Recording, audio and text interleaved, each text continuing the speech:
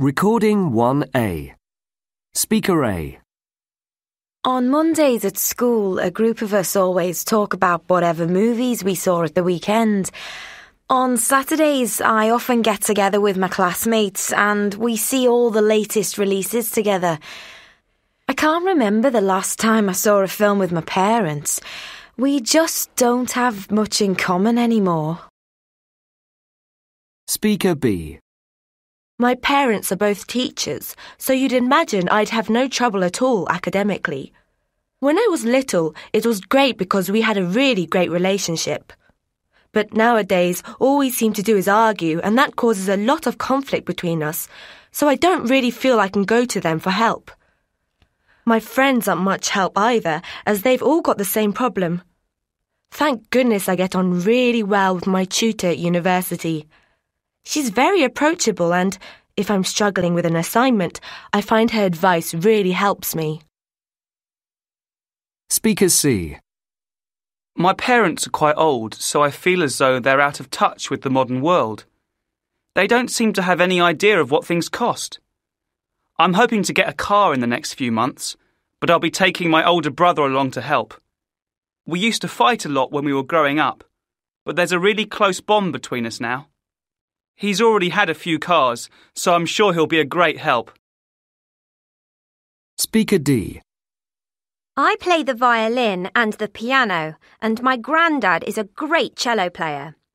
A lot of my friends at school listen to all the popular bands and singers, but my tastes are totally different. I prefer classical music, and they just don't understand it at all.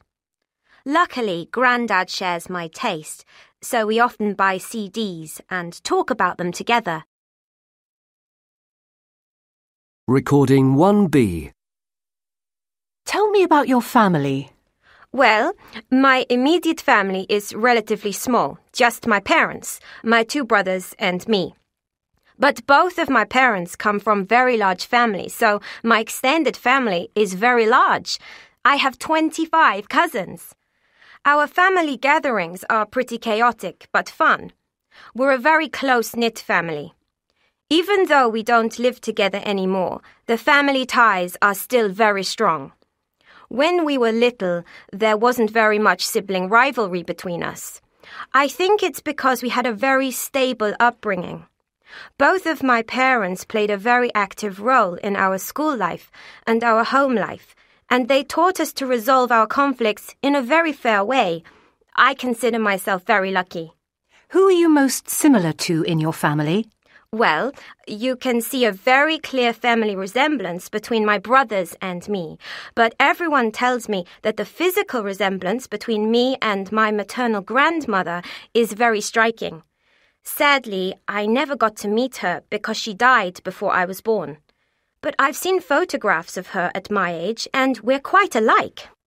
Other than that, I think I have my father's temperament. We're both very stubborn. But thankfully, I also inherited his mathematical brain. And what do you think it takes to be a good parent? Well, I don't think just anyone can be a good parent. Not everyone has the right instincts. I think I have a very strong maternal instinct because I love taking care of small children. So I hope to become a mother one day. I think it takes a great deal of patience and love. Recording 1C. You will hear the director of a childcare centre talking to the parent of a new child. Good morning. My name is Bob Ferguson and I'm the director of Ascot Childcare Centre. Oh, good morning. I'm Sally Ann Cullen. I made an appointment to enrol my daughter. That's right. I've got the application form right here. Now, first I need some personal details. So the family name is Cullen, is that right? That's right. Now, what about your daughter? What does she like to be called? Oh, her name is Alexandra, but we all just call her Alex. A-L-E-X. Great. As you know, we organise the children into different age groups. There's the babies group, the toddlers, aged 2 to 3, and the preschoolers. They're aged 4 to 5. How old is your daughter? Well, she'd go into the toddler group. She's just turned 3. And we always like to make a note of our children's birthdays so we can celebrate it all together if they're at the centre on that day. When was she born? The 8th of November. Fine. And we also find it's a great help to know about siblings. Sometimes a problem at the centre can be related to problems with a sibling. Does she have any brothers or sisters? Yes, a brother, Fraser. He's 2 years older. So that would make him 5, is that right? Yes, that's right. Fine. Now, we also need a contact address. Where do you live? It's 108 Park Road. That's P-A-R-K, Maidstone. Good. Now, last of all, we need a telephone number we can call if there are any problems. Oh, well, I'll be at work and so will my husband, so the best number to call is 3467 8890. Right. And is that a close relative? Yes, it's my mother-in-law's number. We prefer to make a note of how the person is related to the child, so I'll write down grandmother. Yes, that does make more sense. Now, that's all of the personal details. We also like to try and get a picture of your child's personal development. Can you tell me if there are any specific problems she's having? For example, does she get on well with other children? Is sleeping a problem? Oh, she gets on well with others, I think, but she does have trouble sleeping. We gave up her daytime nap a long time ago. That's good to know. I'll make a note of that. She can just have some quiet time while the others are resting if she likes. That should be fine. She enjoys drawing quietly. Right. Now, what about other skills? We occasionally take the children swimming, fully supervised, of course, and we only go in a paddling pool as we don't expect them to swim by themselves yet. Does your daughter need a lot of help getting changed? No, not at all. In fact, she's been able to get dressed in the mornings for over a year now, so no problems there. That must be a big help for you. Now, what about the childcare arrangements? Are there any specific days you require? Well, I work Monday to Wednesday, but my mother-in-law has agreed to look after her on Wednesdays. So does that mean that you'll just need Monday and Tuesday for now? That's right. And what about the pick-up time? We offer extended hours for parents who work a great distance away. I work until 3 o'clock, but it takes me about half an hour to drive home, so ideally I'd like to pick her up at 4 if that's okay. That would be fine. Now, is there any other information you'd like? Recording 2A. In the first years of a child's life, many important milestones are reached. By the end of the first year, a baby will have already acquired some social skills. He will enjoy imitating people and will also test parental responses to his behaviour. For example, what do my parents do if I refuse food? In terms of movement, an infant will be able to reach a sitting position unassisted and pull himself up to stand. He may be able to walk momentarily without support. As far as communication is concerned, he'll be able to use simple gestures such as shaking his head for no, say mama and dada, and he will try to imitate words. When it comes to cognitive development, he'll be able to find hidden objects easily and use objects correctly, such as drinking from a cup. By the age of 2 or 3, the infant has reached the toddler stage. In terms of social skills, this means he's becoming more independent, which may result in the occasional tantrum. However, he has learned to take turns in games and spontaneously express his affection. His physical development will also have increased significantly, as he can now move around a lot faster and even run. He can also climb upstairs or onto relatively low obstacles, and even ride a small tricycle. However, he will still be rather unsteady on his feet at times.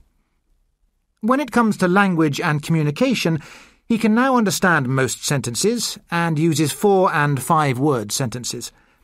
In terms of cognitive development, he's learnt to play make-believe games and uses his imagination more. He has also mastered the skill of sorting objects according to their shape and colour.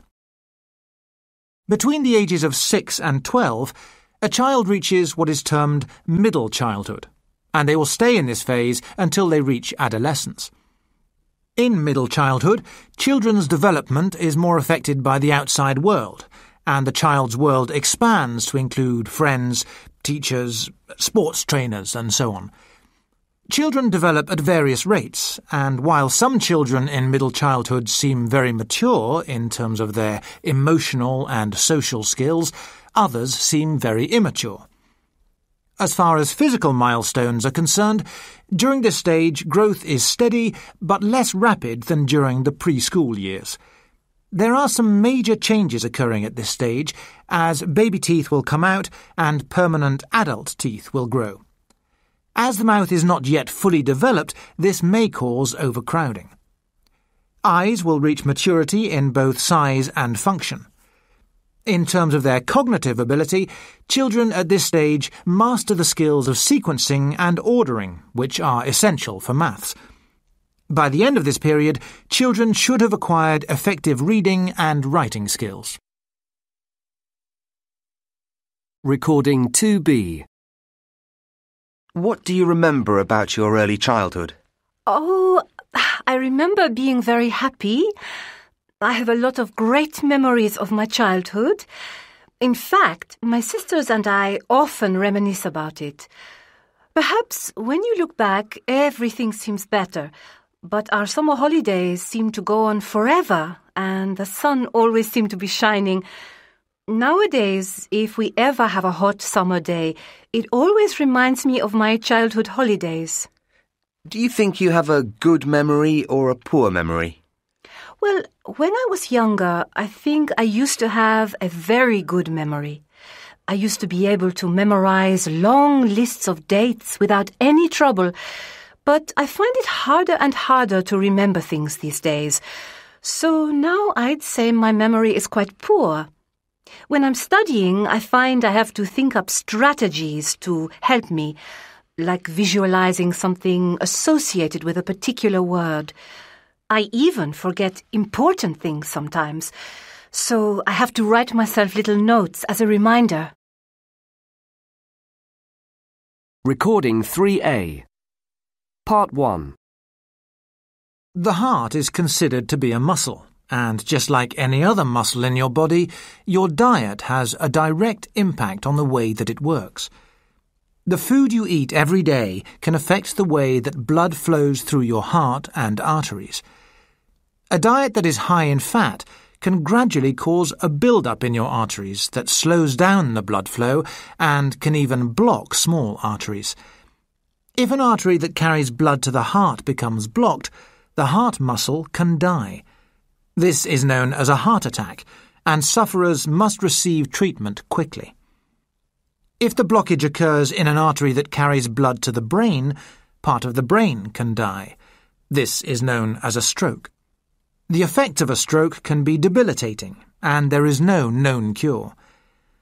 The correct diet can help you control your weight and keep your arteries clear, thereby reducing the risk of heart problems and stroke. Recording 3B. Part 2. So, what can you do to lose weight? Well, exercise is by far the best way.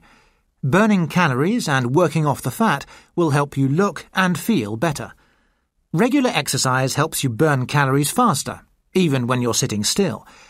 But what is the best type of exercise for your heart? Well, studies have shown that aerobic exercise causes you to breathe more deeply and makes your heart work harder to pump blood. Aerobic exercise also raises your heart rate and thus burns calories. Common examples of aerobic exercise include walking briskly, jogging, running, swimming, and cycling. People are often unsure just how much exercise they need. Again, recent studies can help. These have shown that it's best to begin slowly and gradually work up to 30 minutes of exercise 4 to 6 times a week. However, your doctor may make a different recommendation based on your health. For example, it may be best to start with only a couple of minutes of exercise or begin at a fairly slow pace. If you're not used to exercise, be sure to pay careful attention to your body. One sure sign that you may be overdoing it is if you can't carry on a conversation while you exercise.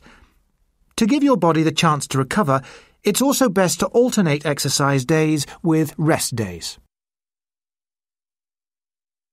Recording 3C. bath, bathe, birth, breath, breathe, death, growth, health, mouth, mouth, teeth, teeth, writhe. Recording 3D. 1, I took a deep breath before diving into the water. 2, The baby's crying because he's teething. He got 2 new teeth only yesterday. 3, Old people should take care of their health. 4, He's been so happy since the birth of his son. 5, The pain was so bad she was writhing in agony. 6, He can't breathe. You need to get him to hospital. Recording 4A. Do you think people work too much nowadays? Not really. I think people have always worked hard for a living. I mean, it's never been easy for anyone, has it? You have to work hard if you want to achieve anything in your life. That's just the way it is, and there isn't a lot you can do about it. Life has its ups and downs, and I think the best thing to do is accept that and get on with it. What do you like to do to relax? For me, there is only one way to relax, and that's through sports. I like to live life on the edge, so I do a lot of extreme sports like paragliding and deep-sea diving. When you're in a dangerous situation, that's when you really feel alive. I think your attitude has a big impact on your quality of life. What's your idea of a perfect day? I don't think there's any such thing as the perfect day. Something always seems to happen to spoil it. Some people say I have a negative attitude, but if I plan a picnic with friends, then either it rains or my friends decide not to come along. I think it's a waste of time making plans like that. Life can be full of disappointments. How would you describe your attitude to life? I have a very positive outlook on life. I think it's important to treat every day as special and live life to the full. Some people approach everything as if their glass is half empty. If you do that, then it will colour every experience you have. I think if you want to lead a happy life, then you need to have a positive approach to everything. Recording 4B. You will hear a woman talking on the radio about things for children to do during the school holidays. The school holidays are fast approaching, and I'm sure all of you parents out there are worried about how to occupy your children. Well, I have a few tips that may help keep your children entertained without spending large amounts of money. One of our biggest problems is that today's children often do not have the type of hobby that was familiar in the past, such as making their own toys. Instead, they rely on sophisticated video games to keep them amused. But children also like to feel needed. So why not give them jobs to do around the house? You may be surprised how much they will enjoy simple tasks such as washing your car. Another idea is to use this time to develop their cooking skills. Food is something we all enjoy, so why not get them to prepare some simple dishes in the kitchen? Learning to cook is a useful life skill for children to learn, and it can also keep them happy for several hours. Children also love doing arts and crafts, so why not give them the task of making presents for upcoming birthdays or celebrations? Not only will they enjoy making them, but you'll also save some money, and the family or friends who receive the gifts are sure to be delighted. A great idea to get children out of the house is to find out about how they can help in your local community. Perhaps there is a home for the elderly nearby. They are sure to welcome a visit from young people. Even a few minutes a week can brighten their day. Of course, younger children cannot do these things for very long, but older ones may find that there are ongoing projects around your neighbourhood that they can help with. These are just a few ideas, but I'm sure you can think of many more. If not, there are plenty of places to look for other suggestions. Nowadays, the first place people seem to look is the internet, which can be a good source of information. However, it does have its limits, because ideas suitable for children living in the city may not translate well for children in rural areas. So don't overlook your library. These are often filled with great ideas targeted at children in your specific area. There are a few key points to remember, however. One of the most important things is to keep your children active, otherwise they will be sure to get bored. Also, remember that although children can be very independent, even from 9 or 10 years old, you should still be there to take care of them up to the age of 12. So don't be tempted to let older children babysit their younger siblings. This should only be done by an adult. Recording 5A. Can you tell me about your early education? Well, I went to kindergarten from the age of 4, and I remember that I didn't enjoy it very much at all.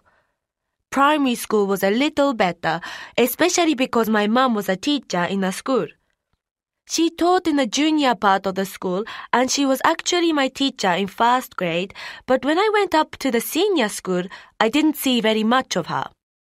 After that, I was lucky enough to receive a scholarship to go to a very good high school. My parents couldn't have afforded to send me to a private school, so it was a really great opportunity for me. It was a single-sex school, so there were no boys. I'm glad I didn't go to a mixed school because I think there are fewer distractions, so everyone can just concentrate on their studies. Recording 5B. So, you have graduated from university and decided to continue studying towards a master's or PhD. At some stage during the next few years, you will need to consider your thesis. One of the greatest difficulties faced by postgraduate students is choosing a topic to base their dissertation on. Writing a thesis can be very daunting, but the task is much more straightforward if the topic you select is appropriate for you. So, what can you do to solve this problem? Well, there are several things to keep in mind. Firstly, you need to do your research so that you are very familiar with all the current literature. On top of this, you also need to be sure that you have a broad knowledge of your area of specialization. If you do this, it will help you with the next important point in choosing a good subject for your research, which is to ascertain what is relevant in your research area.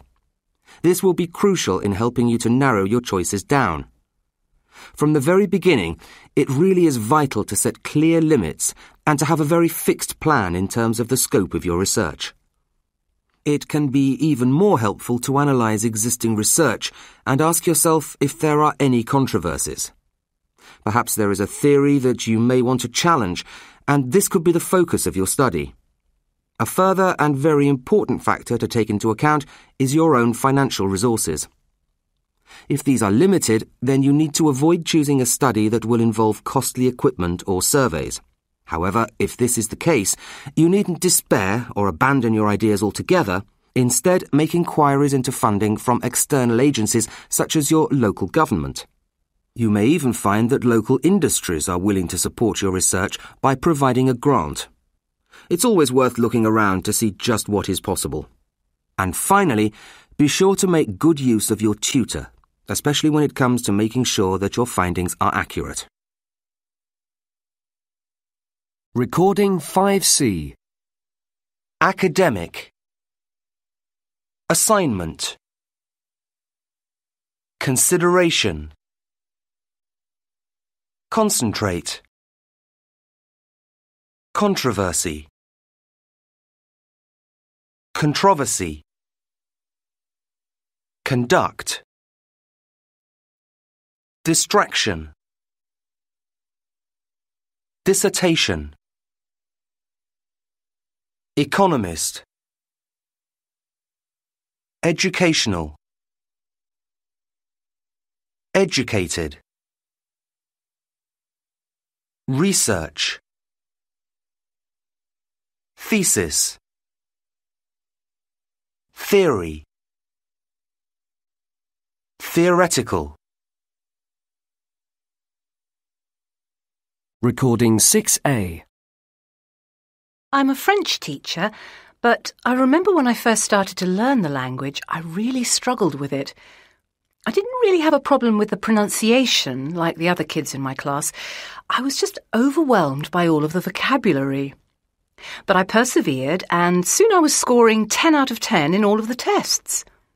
By the time I got to university, I could produce essays and translate 18th century texts without much difficulty, and I actually enjoyed learning the grammar rules.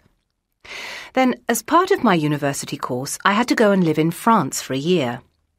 That's when I learned that communication was more important than accuracy. As soon as I arrived, I realised I didn't know how to order the type of coffee I liked, and trying to find accommodation was a nightmare. I called people about ads in the paper, but I had to keep putting the phone down because I couldn't understand a word they were saying. They all spoke so quickly. There was a very real language barrier. I could see then that there's no point in just knowing words if you can't hold a conversation with a native speaker. Fluency is what helps you to function properly. It's what helps you get a job, hold a conversation, or just buy the things you need. Recording 6B.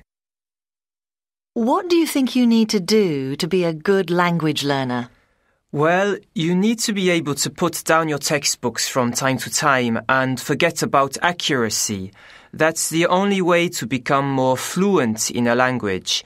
You also need to speak to native speakers of the language as much as you can. What do you think makes a good language teacher? I think the best language teachers are those who can speak another language themselves. Teachers also need to be able to explain things clearly and in a way that is easy to follow. What problems do people experience when learning your language? My first language is very difficult to learn because of the pronunciation. The individual sounds are very strange to other nationalities and often difficult for them to pronounce. Recording 7A. Speaker 1. I live in a quaint little village about 300 kilometres from the nearest big city. Although it's a long way, the drive from the city is well worth the effort because the surrounding countryside is very scenic. I like living here because it's so peaceful and the air is really fresh, so it's much nicer than in the city. It's a pretty sleepy village, but on Sundays there's a huge market and people come from all the neighbouring villages to buy and sell their local produce. Speaker 2. The most popular part of my hometown is the beach. We have long stretches of white sand and the water is crystal clear. The sea can be very calm at times, but the surf can also be spectacular. Visitors who enjoy water sports are really well catered for, as you can go snorkeling, scuba diving and deep-sea fishing. Soon we're going to get our own airport, but for now people can only get here by ferry. Speaker 3. My city is famous for its skyscrapers, statues and fountains, but most of all for its shopping. You can buy anything you want here, and we have over 50 large shopping malls. We get a lot of overseas visitors, so our airport is one of the busiest in the world. It's a very exciting and cosmopolitan place to live. Most people don't drive because there are always traffic jams, but the public transport is really well organised. We have some great attractions nearby for visitors, as well as a huge sports stadium and fantastic theme parks. I suppose the only downside is that the air can get a little polluted at times. Speaker 4. My village is 200 metres above sea level, and we overlook the villages and lakes down in the valley below. It's very picturesque up here, so we get a lot of visitors, especially artists who want to paint the landscape. They also like our traditional houses. The air is very crisp up here as well, so a lot of people come up here to escape the heat in the city. The roads are pretty treacherous because they're very steep and winding, so most people arrive by train. The scenery on the way up here really is breathtaking. Recording 7B. Boundary. Bought. Cough. Country. Course. Double. Doubt. Drought. Enough. Journal. Journey. Naught. Rough. South. Southern. Tourism. Tourist. Trouble. Trough. Recording 8A. Speaker 1. I must say I'm never on time. In fact, I was late for meetings 3 days in a row last week. Everyone's always angry with me because I do tend to keep people waiting a lot. Work is my problem. I get so engrossed that I lose all track of time. I try to get everything else ready before I start, which saves a bit of time, but before I know it, a few hours have passed and I'm already late. Speaker 2. I can't say I'm very punctual. I do my best not to be late because I hate being kept waiting myself, but I do sometimes spend too much time getting ready. If I'm going out somewhere, I like to plait my hair, which is very thick, so this can be very time-consuming, and I often have to rush through everything else I need to do. I once went to a wedding, and I took so long doing my hair that I only just arrived in time to hear the bride say, "I do." Speaker 3. I could tell the time at a very early age, and I've been obsessed with punctuality ever since. I own about 12 watches and clocks, but none of them show the right time. I can't stand to be late for work or in a hurry, so I make sure they're all 10 minutes fast. And I always carry a spare watch in case one of them stops. That way, I always arrive at meetings in plenty of time, and I can take my time getting my paperwork ready. Recording 8B. Welcome once again to Introduction to Dentistry, and in today's lecture we'll be looking at the history of dentistry through the ages. Now, skulls of the Cro-Magnon people who inhabited the Earth 25,000 years ago show evidence of tooth decay, and the earliest recorded mention of oral disease was in 5000 BC. This proves that oral disease is by no means a modern-day problem and has in fact plagued humans since time began. That particular reference appeared in a text written by the ancient people of Sumeria, which referred to tooth worms. There is also evidence that dental problems caused difficulties in other early civilizations, and people from those times actually developed treatments for them. For example, we have found historical evidence that the Chinese used acupuncture to treat the pain associated with tooth decay. There is even further evidence of the troubles caused by toothache in the Ebers Papyrus, which is a text written between 1700 and 1500 BC by the people of ancient Egypt. This papyrus contains references to diseases of the teeth, as well as prescriptions for medications they used at that time. While today we automatically prescribe antibiotics, the ancient Egyptians relied on more traditional remedies to help with tooth decay. Firstly, olive oil, which even today is known to have therapeutic qualities, and secondly, onions, which again are an age-old traditional medicine and are still recognized as a reliable source of natural antibiotics. A large proportion of early dentistry was practiced as a part of general medicine. However, by the 5th century BC, Herodotus, a Greek historian, made the following observation. In Egypt, medicine is practiced on a plan of separation. Each physician treats a single disorder and no more. Some undertake to cure diseases of the eye, others the head, and others again of the teeth. The Greeks were at the forefront of dentistry of that time, and it was a Greek physician who lived between 1300 and 1200 BC who chose to extract problem teeth long before anyone else. Arabs were also pioneers in the area of oral hygiene and used a small polishing stick as a toothbrush as early as 100 BC. So, what of Europe? Well, throughout the Middle Ages, dentistry was made available to the wealthier classes thanks to physicians who would visit individuals in their home, while dentistry for the poorer people took place in the marketplace.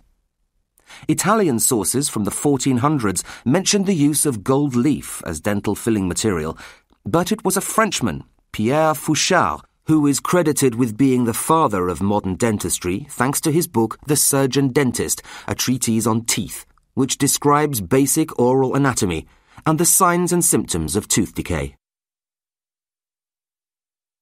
Recording 9A. The meerkat is found exclusively on the semi-arid plains of southern Africa. In terms of its natural environment, the meerkat avoids woodland and dense vegetation. At night, the meerkat retires to a network of burrows, which it digs with its powerful forelegs. If rocky ground makes this impossible, the meerkat will make its den in the crevices between the rocks.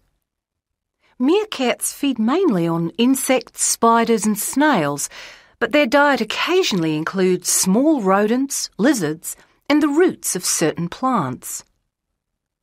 They will even tackle dangerous prey such as scorpions and snakes. Relying on its keen sense of smell, the meerkat is a successful forager. Recording 9B.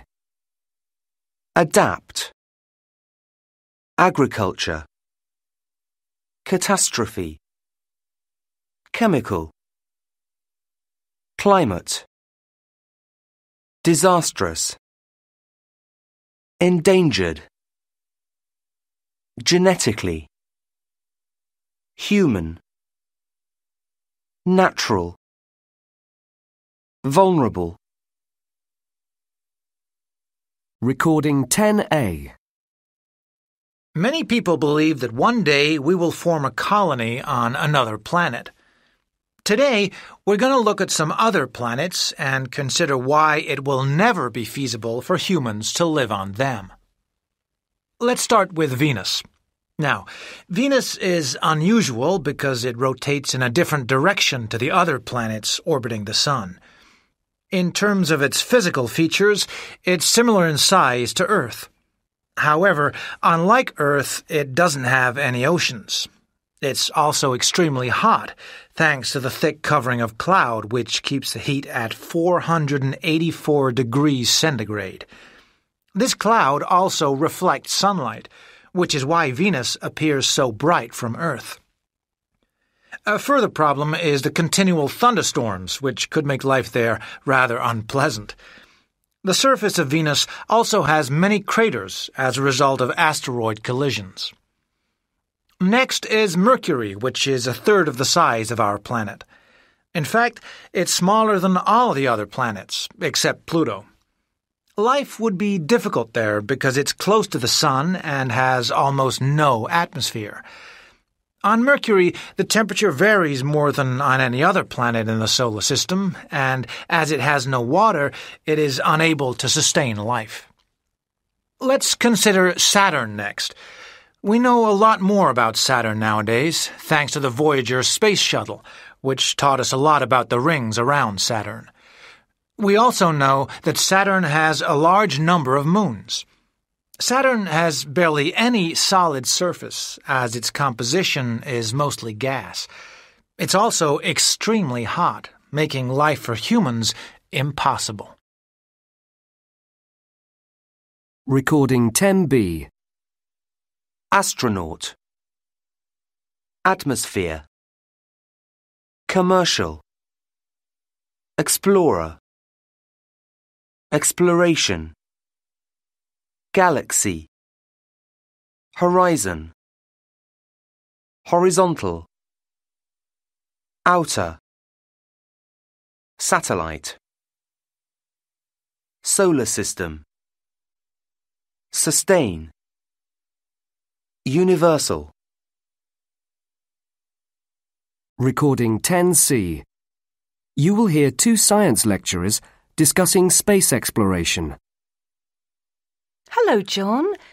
How was your conference on space travel? Hi, Susan. It was great. We heard some fascinating speakers, especially one fellow who was an expert on Mars. He thinks it's quite feasible for humans to live there in the near future. Well, if we spent the billions of dollars that go into space research on looking after our own planet, then perhaps we wouldn't need to worry about the Earth being uninhabitable in 100 years' time. Nor would we need to look for another planet to colonise. Yes, but there are some important things that space exploration can teach us, you know, especially about the history of our own planet and its atmosphere. That sort of knowledge could help us solve some of the problems that threaten our planet. Still, I don't really see why they have to send astronauts into space. Robotics is so much more advanced now. Why can't they simply send robots? Well, robotics has come a long way, and it is more expensive to send a manned spaceship into orbit. But the biggest problem with robots is that they have to be programmed for every possible eventuality. Yes, I suppose you're right. Robots just can't react to situations independently the way that humans do. They still need us to tell them what to do. That's right. Robots may have come a long way, but if you're going to go to all the expense of building one, you really need to make sure it's going to work when it gets there, and they don't tend to take risks with new and untested technology. What if it lets you down? So instead, a lot of the space technology nowadays is actually based on the technology they used in the 1970s, because we know that it works and it's reliable. So, do you think it will ever be possible to send robots to Mars? I'm not sure. One of the speakers spoke about that, and he says that communication would be a problem. Is that because of the conditions? I mean, those extremes of temperature and even the atmosphere itself would probably create an awful lot of interference. Yes, but they're both issues that can be dealt with. No, the real problem is simply how far away it is. That would cause long delays before the robots received any messages about what to do next. So, for the moment, they don't think it's feasible. That makes sense. But tell me, do you really think we should be contemplating sending humans to Mars at all? Don't you think we should wait until we do have the technology? Well, many years ago, the civilizations that built the pyramids or that began building enormous cathedrals must have started the project never expecting to see it finished. I think we should take the same approach and start our preparations now. That's an interesting point, though I'm still not convinced. Surely you don't foresee a time when humans will be living on Mars? That's just science fiction, isn't it? Not at all. I think there is a distinct possibility that humans will live there. But what about the conditions there? Even the dirt on the ground could kill us. Yes, I agree with you there, but we can easily build a self-contained structure there so people don't need to go outside. I suppose the ground does also contain a lot of resources, so getting metals wouldn't be a problem. That's right. A lot of building materials could be found there, but there are still many risks involved. Yes, what about radiation? I don't think there will ever be a way to shield us totally from cosmic radiation, even inside a spaceship. I can't agree with you there. Astronauts have been travelling in space for a long time now, so that shouldn't be too much of a problem for us. I just don't think we have enough experience of living in space long term. But you have to accept that it is within the realms of possibility that one day there will be a Martian space station. Well, I have every faith in science, and Mars does seem to be the next frontier. So, yes, I imagine we will eventually send a space mission there. But I can't see people living there. Recording 11A. Speaker A. I live in a cottage. It's a single-storey building, so the rooms are all on the same level. It's about 100 years old, and it's a very traditional design, so there's no concrete or steel to be found. Just about all the buildings in this area were built from timber and stone from the local quarry. It's got a lot of character. What I like best about it are the ceilings. They're quite ornate, as they have lots of pretty details on them. Although some people think it's small, I prefer to think of it as cosy. Speaker B. My flat is in a new high-rise building in the city centre. The design is ultra-modern, so there's a lot of glass and concrete and steel, and not a lot of wood to be seen. Everything is controlled through a state-of-the-art computer system. It's a very functional apartment, and there's a space to suit every purpose, but I do find the bedrooms a bit cramped. My favourite spot is the balcony. My building towers over everything else, so I can see for miles. Speaker C.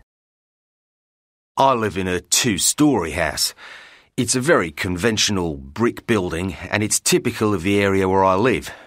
I love the downstairs rooms as they're very spacious. I spend a lot of time in the living room because it's so light and airy. But my favourite feature is definitely the staircase. It curves around at the bottom and just seems to invite you to climb it. Recording 11B. Design. Please. Device. Devise. Residence. Housing. Fasten.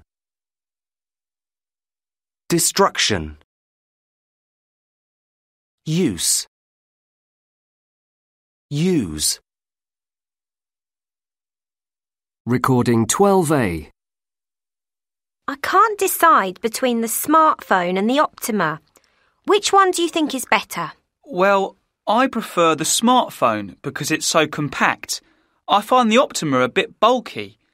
Although I have to say that the size of the smartphone does make it tricky to operate, whereas the Optima is very user-friendly. Why do you think that is? Well, the smartphone has a standard telephone keypad, and I find them really awkward to use when I'm sending messages. The Optima opens up to reveal a full keyboard inside. You can also scroll up and down by touching the screen. I like the way the smartphone automatically displays a calendar when you open it up, though. That's a really useful function. Can they both connect to the internet? Yes, they're both equipped with the latest technology. But I find the Optima downloads information a lot faster, and it also has a bigger memory, so it can store more data. Recording 12B. Speaker A. I wash my hair every morning, so the gadget I use most is my... the thing you use to dry your hair. Speaker B. I mainly use my computer as to do processing of the things I need to write. Speaker C. One gadget I really want to buy is a machine to blend up food so I can make my own healthy drinks. Speaker D. I'm not very good at adding up big numbers, so I can't imagine what it was like before they had, those machines that can do it for you. Speaker E. My mother still washes the dishes by hand, and it takes her a long time. I'd like to get a machine that can do the job for her. Recording 13A. Just look at this.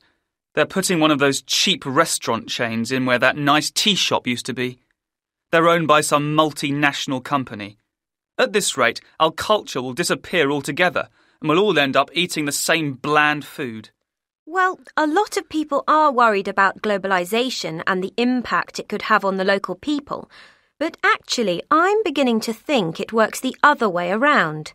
You can't be serious. Yes, I'm reading a book about it, actually, and the author makes some very valid points. He probably works for one of the big multinationals himself.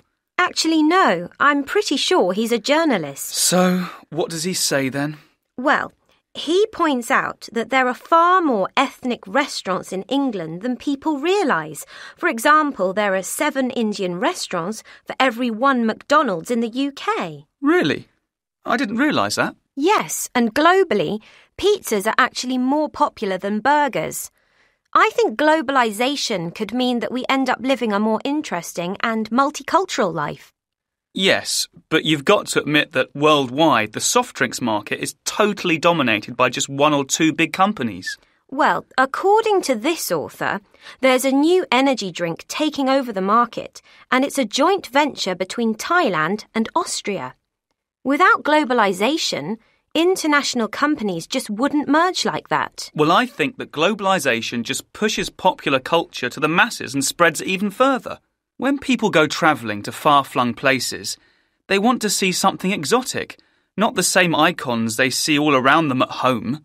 Yes, but I doubt local people feel they are losing their national identity just because a fast food outlet has opened up. And anyway, the nice thing about it is that in many places, these chains have to change the food they sell to suit the local culture. So there is a lot of give and take going on, and you still get cultural diversity to some extent. I suppose so. I guess no one big multinational has a monopoly over the fashion market either, does it? That's right. The big fashion labels are spread over a lot of different countries. Recording 13B. Global. Globalization. Implication.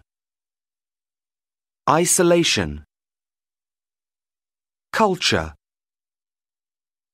Domestic. International. Local. Skeptical. Modernization. National. Multicultural. Projection. Recording 14A. Hi, Jean. You look worried. Is everything okay? Hi, Mary. Actually, I'm facing a few problems at work and I'm not really sure how to deal with them. What sort of problems? Well, we've just got a new boss and he's expecting us to start work at 8 o'clock in the morning. Of course, that's causing problems for me at home because it means my husband has to take the children to school every morning, which is making him late for work. Oh dear, I know how you feel. I had to deal with a similar problem last year. Oh, how did you tackle it? Well, I didn't at first, and that created an even worse situation. The traffic is so bad nowadays that I was leaving the house at 6:30 every morning to get there in time. Eventually I realised I would have to address the problem sooner or later, so I raised the issue with my boss. Did you manage to resolve it? Yes, he was terrific. He said he hadn't realised that the early start would present a problem, and he agreed to let me start half an hour later. Oh, that's great. I'm sure my boss has no idea how much trouble he's caused. Perhaps I should deal with it the same way. Well, they say that identifying the problem is the hardest part. Tackling it should be the easy part. You haven't met my new boss. Oh. Recording 14B. Accepted. Crowded. Developed. Excluded. Included. Isolated. Overpriced. Overworked. Resolved. Stressed. Solved. Recording 15A. Statement 1. Speaker A. I think it could be beneficial to educate the public this way. Anything we do to raise awareness of these issues is very worthwhile. The more educated people are, the more advantageous it is for the environment. Speaker B. I honestly think it would be pointless. People just don't read leaflets, so handing them out would be futile. Not only would it be a fruitless exercise, but it would also create more litter. Statement 2. Speaker A. I think this is an unattainable goal. I think it would prove impracticable even to think about trying to achieve this. Our environmental problems are so great now that it's unfeasible to imagine that we could solve all our pollution problems so quickly. Speaker B. Look, I think everyone in my country is so aware of the impact we're having on the environment that I think it is conceivable that we'll have solved the problem soon. It's quite feasible that we'll all be driving electric cars. They're a viable alternative to petrol-driven cars, so getting rid of pollution is definitely achievable. Statement 3. Speaker A. I think it's improbable that everyone will abandon the chemicals we're using now. So many people have been using them for years, and it's questionable whether they will be able to convince everyone to stop. Yeah, I'd say this one is very doubtful. Speaker B. There are a lot of great cleaning products now that are eco-friendly, and I think governments are liable to start putting pressure on manufacturers to produce more products like these. I think it's quite probable that within 10 years everyone will have made the switch. Recording 15B. 1. I refuse to go. 2. Disposing of refuse is a growing problem. 3. There is a conflict here. 4. The two reports conflict each other.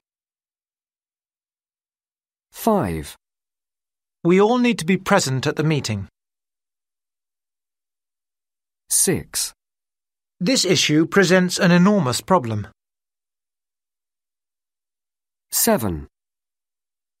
We are making a lot of progress. 8. We need to progress at a faster rate. 9. There has been an increase in carbon emissions. 10.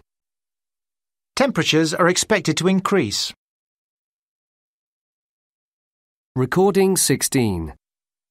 Let's find out just how environmentally aware you are. Question 1. How many trees do you think it would take to offset the CO2 emissions from a long-distance flight? Well, it's estimated that for each mile, or 1.6 kilometres, that a jet flies, half a kilo of CO2 is added to the atmosphere. So a round trip of 10,000 miles would emit about 1.5 tons of CO2 per passenger. The amount of CO2 a tree can absorb depends on factors such as its type, location and age. The company, Future Forests, says that on average it would take 2 trees 99 years to counter the effect of this trip. So the answer here is C. Question 2. What is the most environmentally friendly way to wash your clothes? Well, the solvents used by most dry cleaners are damaging to the environment. In a washing machine, the vast majority of the energy, about 90% of it, goes into heating up the water, not running through the cycle. Washing clothes in hot water, even by hand, uses a lot of energy to heat the water. Keeping washing temperatures low and always washing a full load is the best policy. So the correct answer is C. Question 3. Do you need to always turn off your electric lights to save energy? It is a common myth that flicking the lights on and off uses more energy than leaving them on. In fact, an ordinary bulb only has to be turned off for 3 seconds to outweigh the cost of turning it back on. For energy-efficient and other fluorescent bulbs, this rises to 5 minutes. Energy-efficient light bulbs use 75% less energy than ordinary ones, so if you have those, but leave them on as you tidy, you'll probably still use less energy than if you switch your standard bulbs on and off. So the correct answer is B. Question 4. What is the most energy-efficient way of cooking a baked potato? A microwave uses just a third of the electricity required to operate an electric oven. And, of course, the potato will take much less time to cook. So the correct answer is B. Question 5. What is the best way to help reduce your CO2 emissions throughout the year? Well, it's estimated that one person taking the train for a year, rather than driving a car, would reduce their CO2 emission total by 2.9 tonnes. Hanging out your washing rather than using a tumble dryer would cut CO2 by 0.9 tonnes, and working from home 1 day a week would cut 0.88 tonnes. So the correct answer is A. Recording 17A. Speaker 1. I'm a student, so I only work part-time. I managed to get a job as a shelf stacker in the local supermarket. It's unskilled work and very monotonous, but the pay is quite good. Every week when I get my wages, I put them straight into the bank. I'm saving up for a new computer. I've nearly got enough, which is just as well because my prospects aren't good. I think they're going to make me redundant next month. Speaker 2. My occupation is receptionist at a 5-star hotel. I got the job while I was studying. We had to complete part of our course in the workplace, and this is where I was placed. It's a very demanding job, and I have to do shift work, which I find exhausting. The perks are great, though. I get to stay in luxurious hotels around the world for next to nothing, and I get on really well with all the other staff. My father worked in this industry all his life. He retired the same year that I started. Speaker 3. I work as a labourer on a construction site. It's manual work, so it's very physical, which keeps me nice and fit. My wages aren't great, but I often get to do a lot of overtime, so I can earn more money that way. Speaker 4. I've always wanted a career in marketing, so I studied as a graphic designer, and when I graduated, I got a job with a marketing company. I had to compete against some very good candidates to get the job, so I was really pleased. I've recently been promoted, and now I'm in charge of several advertising campaigns. I find the job really rewarding, and that's not just because of the great salary. I get to use the skills I learnt at college. I also get on very well with my colleagues. Job satisfaction is really important to me. Recording 17B. Bird. Earn. First. Nurse. Perk. Purse. Work. Park. Clerk. Market. Target. Ball. Floor. Law. Poor. Walk. Force. Recording 18. In spite of the large number of prisons we have, crime figures have risen again this year, with the number of drug-related crimes in particular increasing. Many law-abiding citizens believe that our existing laws are just not tough enough and do not act as enough of a deterrent against crime. In recent years, there has been a move to abolish laws which were deemed to be too harsh or strict, and to reduce the punishment for non-violent crimes, such as those against property. On the other hand, in some countries, the police can enforce laws against crossing the street at the wrong place by imposing a fine. Laws like this are passed simply to keep us safe, and some see them as an intrusion on our privacy. Focusing on petty crimes in this way can also cause people who generally obey the law to resent the police rather than respect them for what they do. They would rather their time was spent solving more serious crimes. It's difficult to believe that reducing punishments will help to combat crime. It goes without saying that laws against serious crimes should be strictly enforced. However, we also need to focus more attention on crime prevention and educating young people to abide by the law.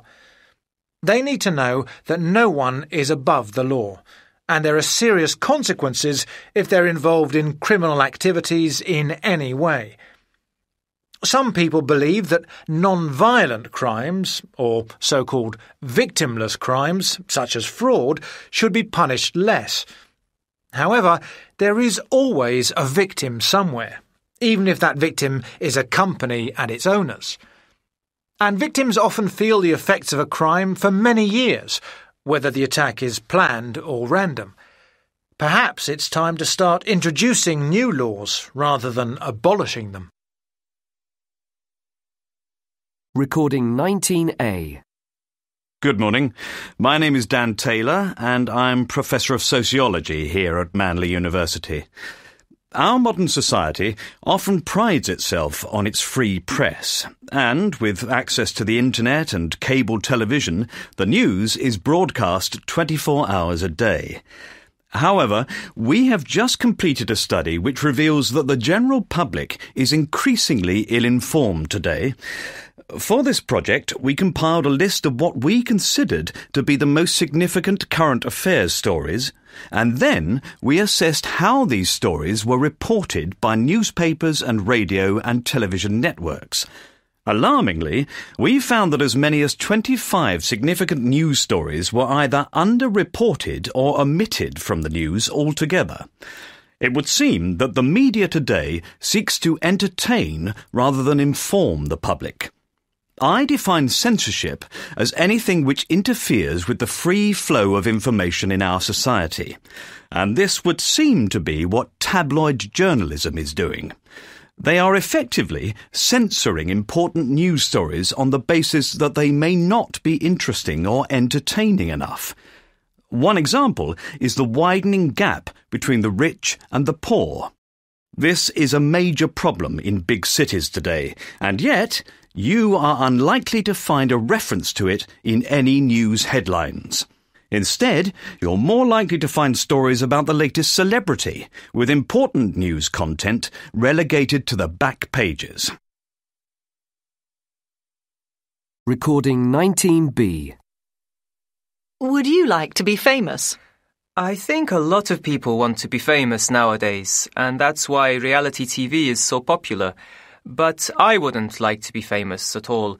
Being famous nowadays simply means that you're in the tabloids a lot and you're followed by the paparazzi everywhere you go. I'd find that very intrusive. Famous people have no privacy at all in any part of their life. Their life also seems to be very superficial because they spend all of their time going to parties and trying to look glamorous. It all seems very artificial to me. They just don't seem to be part of the real world at all. Do you think famous people have a positive or a negative influence on young people? I think they should have a positive influence on young people, but many of them don't. Some personalities are good role models and use their celebrity status to encourage people to think about important issues, but we often see photos of famous people behaving badly. Nowadays, we have access to the news 24 hours a day. What effect does this have? I think it can affect us in both positive and negative ways. On the one hand, it's very convenient to be able to catch up with what's happening in the world at any time of the day or night, no matter where you are. But on the other hand, this kind of news can give you a distorted view of what's happening, because even minor news stories are given more importance than they perhaps should have. Recording 19C. Artificial. attention, biased, censor, exposed, exposure, intrusive, intrusion, invasion, invasive, publication, superficial. Recording 20A. For those of you who are interested in aesthetics, why not consider a visit to Bethania Island this year? The island will host 3 arts festivals, each one showcasing different areas of the art world. First, there is Living Writers Week. Throughout the week there will be talks by local and international writers, and a chance to dine with them at the various literary lunches. You'll also be able to pick up old and new editions at the very large book fair. The little ones haven't been forgotten, and so there are plenty of children's activities planned as well. As is the case each year, there will be a theme for the festival, and this year it is Island Life. Later in the year, there will be a celebration of the visual arts. There are some very famous and accomplished painters in residence on the island, and their work will be featured in a wonderful exhibition. Works by Alex Green, whose paintings depict the beautiful scenery this island is famous for, will be a prominent feature. Visitors to the festival will get the chance to discuss the creative process with the artists, and there will also be opportunities to try out your own artistic skills at the workshops being held at various galleries on the island. To do all off, there will be a display of crafts created by emerging artists. You'll be amazed at the intricate wooden carving introduced by local craftsmen. Finally, if you love music, then you shouldn't miss the Festival and Voices. You will be able to hear performers from around the world. What makes this even more interesting is that some of this year's performances are going to be interactive, so members of the audience will be invited to participate as well. One of the stages will be devoted to showcasing musical theatre, and the good news is that there will be plenty of free concerts for everyone to enjoy. Recording 20B. My taste in music is quite eclectic, and there isn't really one style of music that I like. I listen to everything from popular music to classical. Music plays a very important role in my life, and I listen to it almost constantly. I find that it helps to set or to change a mood. So I tend to choose my music according to who I'm with or what I'm doing.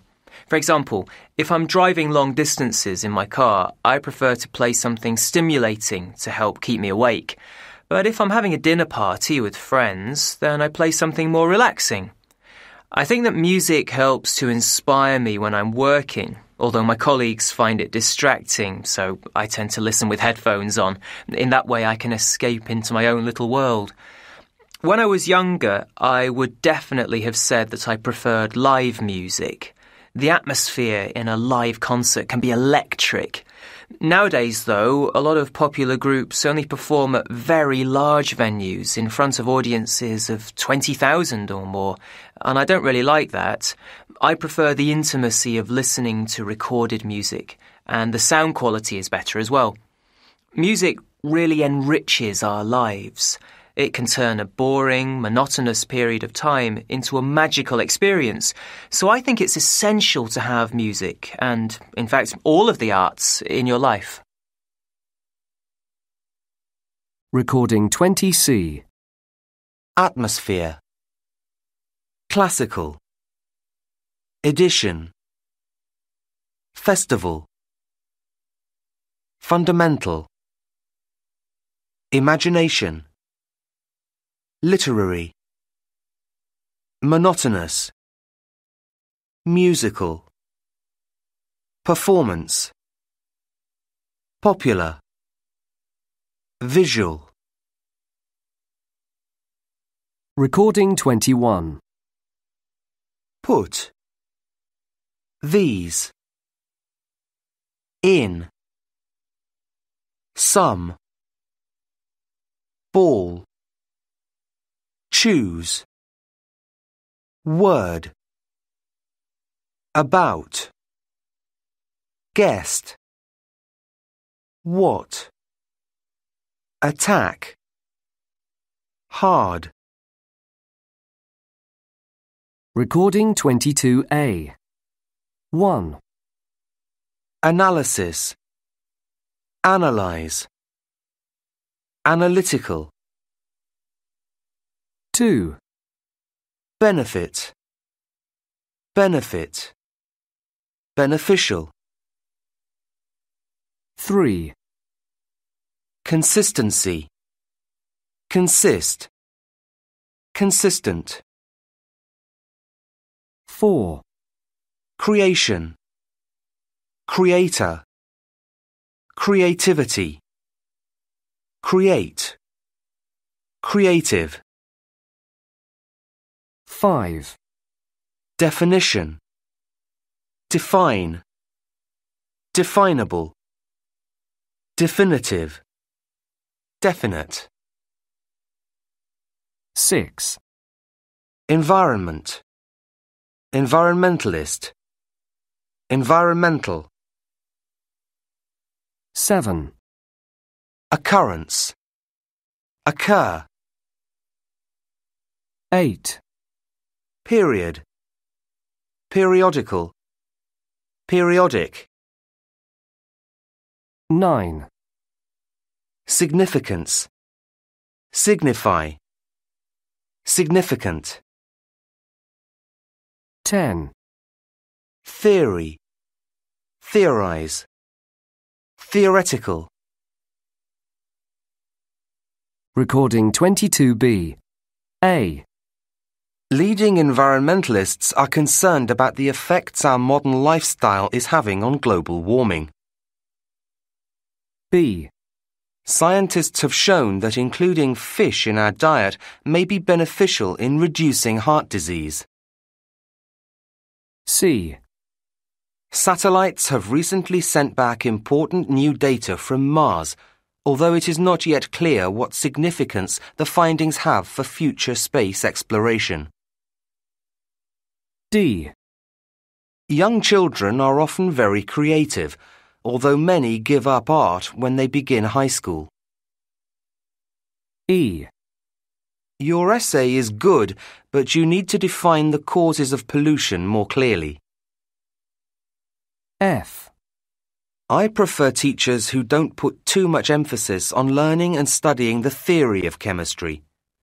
I'm much more interested in the practical side of things. G. The student council consists of 10 undergraduates and 4 postgraduate students. H.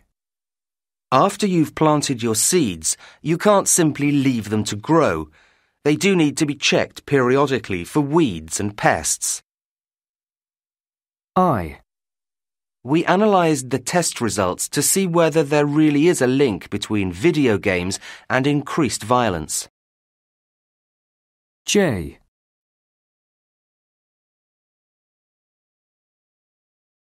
J. The torrential storm last night seems to be part of a pattern. A similar storm occurred 2 years ago, following a severe drought.